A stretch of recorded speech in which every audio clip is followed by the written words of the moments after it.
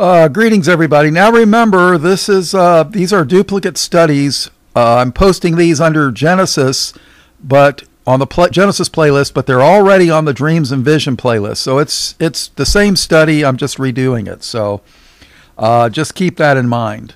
All right, take care.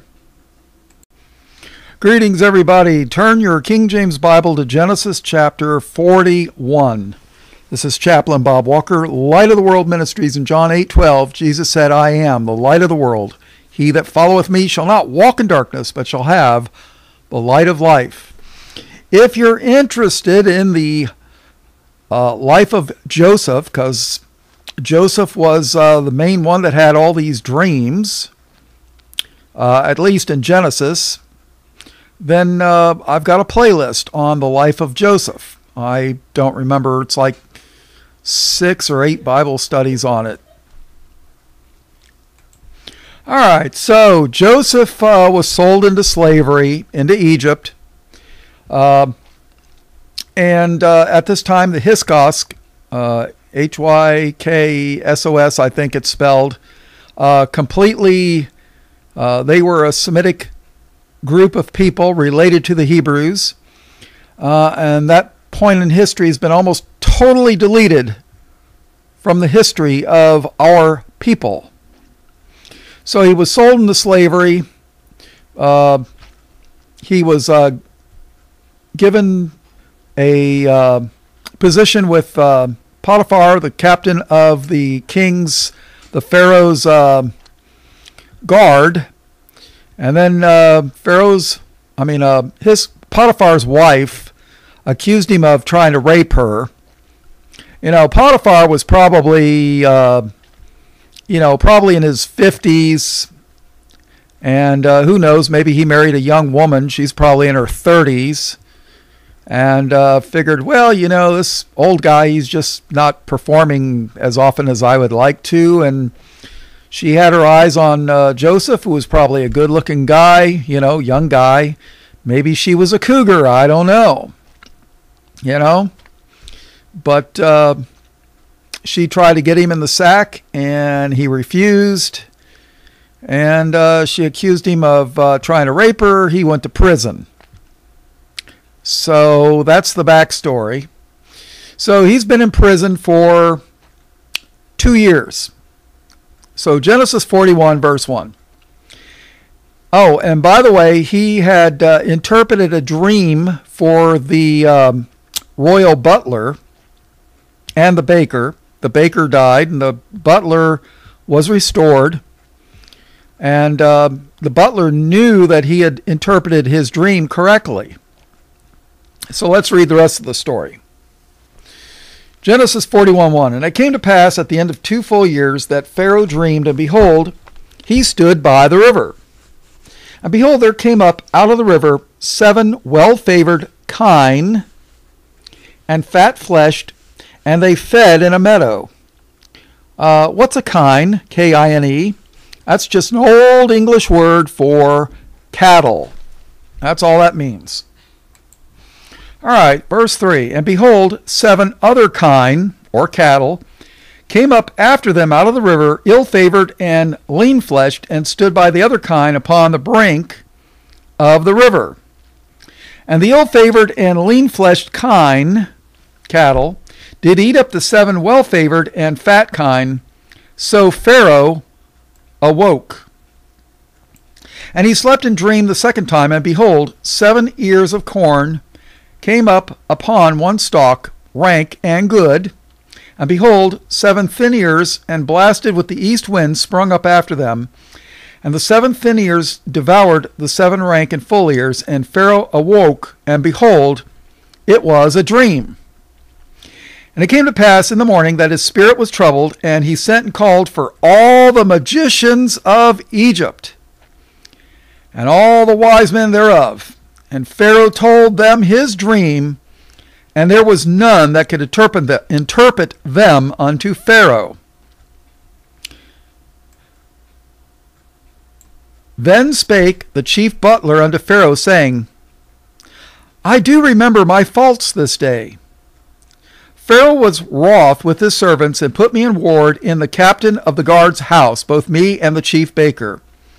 And we dreamed a dream in one night, I and he, we dreamed each man according to the interpretation of his dream. And there was there with us a young man, an Hebrew, servant to the captain of the guard, and we told him, and he interpreted to us our dreams, to each man according to his dream he did interpret. And it came to pass, as he interpreted to us, so it was. Me he restored unto mine office, and him he hanged. Then Pharaoh sent and called Joseph, and they brought him hastily out of the dungeon. And he shaved himself, and changed his raiment, and came in unto Pharaoh. I don't know, did he look like a hobo, a homeless guy with shaved himself? I don't know. Was he unkempt? Changed his clothes. That's what raiment is. So, in other words, when you're getting ready to come in under the king, you want to be presentable, right? Verse 15. And Pharaoh said unto Joseph, I have dreamed a dream, and there is none that can interpret it, and I've heard say of thee that thou canst understand a dream to interpret it. And Joseph answered Pharaoh, saying, It is not in me. God shall give Pharaoh an answer of peace. And Pharaoh said unto Joseph, In my dream, behold, I stood upon the bank of the river. And behold, there came out of the river 7 kine, fat-fleshed and well-favoured, and they fed in a meadow. And behold, 7 other kine came up after them, poor and very ill-favoured and lean-fleshed, such as I never saw in all the land of Egypt for badness. And the lean and the ill-favoured kine did eat up the first 7 fat kine, and when they had eaten them up, it could not be known that they had eaten them, but they were still ill-favoured as at the beginning, so I awoke. And I saw in my dream, and behold, 7 ears came up in one stalk, full and good. And behold, 7 ears withered, thin, and blasted with the east wind sprung up after them. And the thin ears devoured the 7 good ears. And I told this unto the magicians. Well, that was your first mistake, going to magicians. But there was none that could declare it to me. And Joseph said unto Pharaoh, The dream of Pharaoh is one. God hath showed Pharaoh what he is about to do. The 7 good kine are 7 years, and the 7 good ears are 7 years. The dream is one. And the 7 thin and ill-favoured kine that came up after them are 7 years, and the 7 empty ears blasted with the east wind shall be 7 years of famine. This is the thing which I have spoken unto Pharaoh, what God is about to do, he showeth unto Pharaoh. All right, so there's going to be 7 good years of plenty of food, and then 7 years of famine. Verse 29, Behold, there come 7 years of great plenty throughout all the land of Egypt, and there shall arise after them 7 years of famine, and all the plenty shall be forgotten in the land of Egypt, and the famine shall consume the land. And the plenty shall not be known in the land by reason of that famine following, for it shall be very grievous. And for that the dream was doubled unto Pharaoh twice.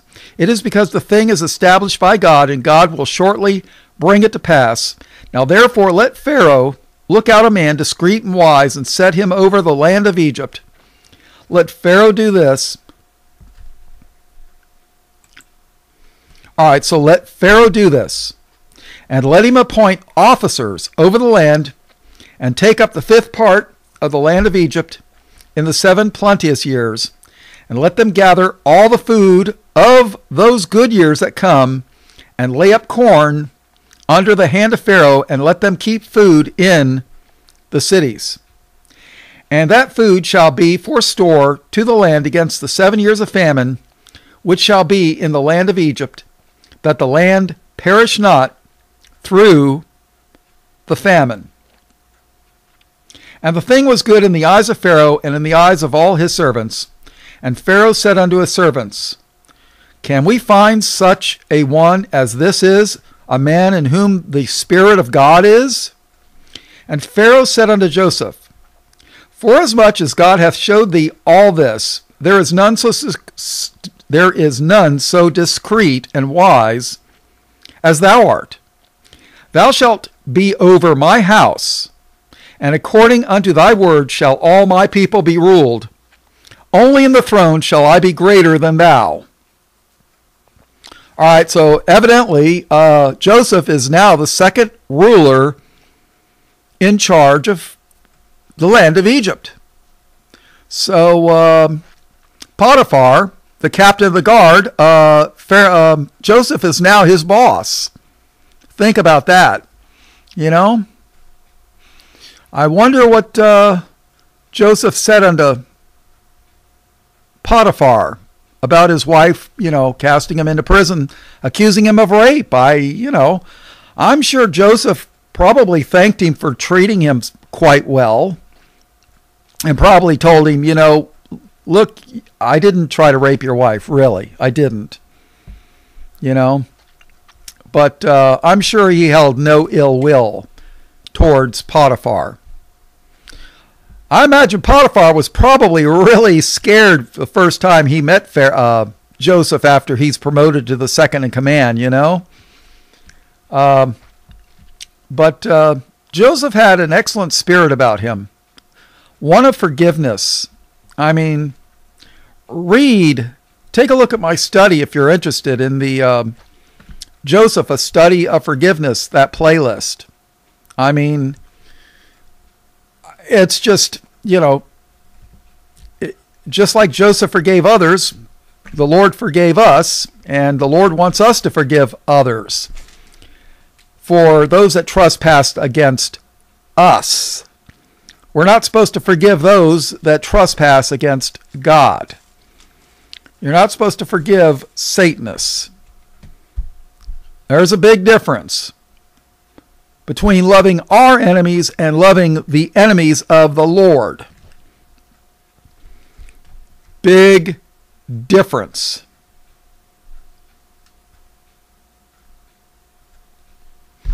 Thou shalt be over my house, and according unto thy word shall all my people be ruled. Only in the throne will I be greater than thou. And Pharaoh said unto Joseph, See, I have set thee over all the land of Egypt. So Pharaoh took off his ring from his hand and put it upon Joseph's hand, and arrayed him in vestures of fine linen, and put a gold chain about his neck. This sounds exactly like in the book of Daniel, when Daniel interpreted the dream, and we're going to get there. And I don't know if you know it, but Egypt grows very fine quality linen. If you could afford it, Egypt makes some very, very fine linen. Very expensive. Verse 43, And he made him to ride in the second chariot which he had. And they cried before him, Bow the knee, and he made him ruler over all the land of Egypt. And Pharaoh said unto Joseph, I am Pharaoh, and without thee shall no man lift up his hand or foot in all the land of Egypt. And Pharaoh called Joseph's name, oh boy, I hate this, Zaphnath Phaneah, I don't know. And he gave him to wife Asenath, the daughter of Potiphar, priest of On. And Joseph went out over all the land of Egypt. So I am kind of wondering if this priest was actually a Hebrew priest. I don't know. Is it possible that he's of the tribe of Levi? Possibly. I don't know. But I don't think that Joseph married an Egyptian of the tribe of Ham. I don't think so. A lot of people want to make you think that, but I don't believe that for a minute. God was very particular about who married who in Scripture. There's a reason why it says, and so begat so-and-so, who begat so-and-so, who begat so-and-so, who begat so-and-so, begat. Do you know how many times that word begat appears in Scriptures? A bunch. Well, according to the King James Bible Online, begat appears 139 times. I thought it was a lot more than that, but I don't know. Let's see. And Joseph was 30 years old when he stood before Pharaoh, king of Egypt. And Joseph, I'm sorry. All right, so he gave him Asenath, the daughter of Pharaoh, priest of On, and Joseph went out over all the land of Egypt. And Joseph was 30 years old when he stood before Pharaoh, king of Egypt. Now, I believe it's in the book of Leviticus. I read it somewhere. I could be wrong. The high priest couldn't be a high priest until he was 30 years old. 30 years old.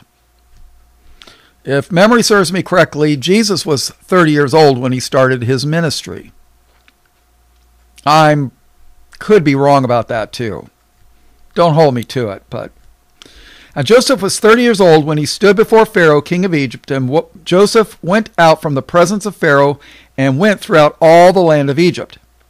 And in the 7 plenteous years the earth brought forth by handfuls, and he gathered up all the food of the 7 years which were in the land of Egypt, and laid up the food in the cities, the food of the field, which was round about every city, laid he up in the same.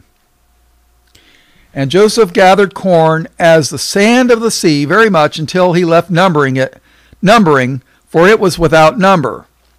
They were measuring it at first, but then, Now, let me tell you something.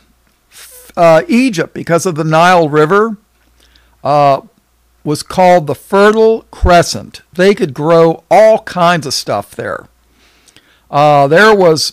Egypt was always being invaded, because it was the breadbasket of the Mediterranean. The Romans invaded it. Let's see, who was before the Romans? The Greeks invaded it. Who else? The Phoenicians. Oh, and Carthage. Carthage invaded it. Perhaps you've heard of Hannibal invading Italy. Yeah, that was Carthage. Those were the Carthaginians, I don't know. I suspect that they were tied in with Tyre and Sidon and the Phoenicians. There was a lot of intermarrying going on back in them days. But Egypt was always getting invaded. They got invaded by Babylon. I think Assyria too. Also, they were the breadbasket of the Mediterranean. I mean, that's why everybody wanted Egypt. So, they had good cropland. They had the Nile River that watered all the crops. So they probably had a lot of food. And Joseph gathered corn as the sand of the sea very much until he left numbering, for it was without number. Now, something else you may not know. In Egypt, cats were considered sacred. Because, cats would catch and kill rats. CAT killed RATs. I wish we had some cats for Washington, D.C., but that's just my opinion. Verse 50. And unto Joseph were born 2 sons before the years of famine came, which Asenath, the daughter of Pharaoh, priest of On, bare unto him. And Joseph called the name of the firstborn Manasseh. For God said he, hath made me to forget all my toil and all my father's house. And the name of the second called he Ephraim, for God hath caused me to be fruitful in the land of my affliction. So Manasseh means made me forget all my toil.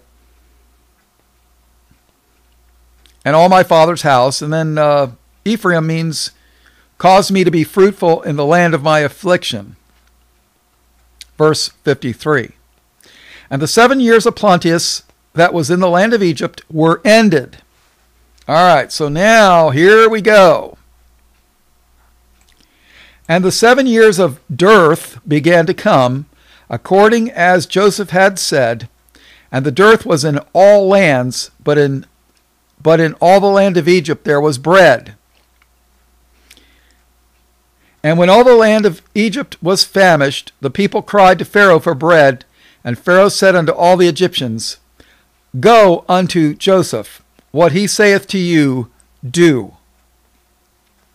And the famine was over all the face of the earth, and Joseph opened all the storehouses, and sold unto the Egyptians, and the famine waxed sore in the land of Egypt. And all countries came into Egypt to Joseph for to buy corn, because that the famine was so sore in all the lands. Now, why would the Lord show us that, store up things for the lean times? Why would the Lord tell Joseph about this? Why? Well, in Matthew 24, Jesus even warned that there would be famines. But tell that to the pre-trib rapture crowd. Oh, we're not going to be here for that. Well, you know what? When they got to take a mark in their right hand or in their forehead, or they can starve because they didn't prepare, they didn't believe God's word, what do you think they're going to do? Especially when their pastor says, well, you got to take the mark. Well, they're not going to call it that, but you got to take it. If you don't take it, how are you going to tithe to me, the church, the pastor? We got to have the building fund. We got to have the missionary fund. We got to have the pastor's Cadillac fund. Yeah. Satan's been planning this for a long time. And these idiots don't bother to read the Bible because, hey, the ball game's on TV. Why should I bother? Go team. Yeah. The Bible is there for our admonition, as a warning. Read Matthew 24. It tells you. But I like Mark chapter 13, verse 8. Jesus speaking, For nation shall rise against nation, and kingdom against kingdom, and there shall be earthquakes in divers places, and there shall be famines and troubles. These are the beginnings of sorrows. Or you could read Matthew 24. So, the Bible is there as a warning. But, I got to admit, the pre-trib rapture, that is Satan's masterpiece. I got to give the devil his due.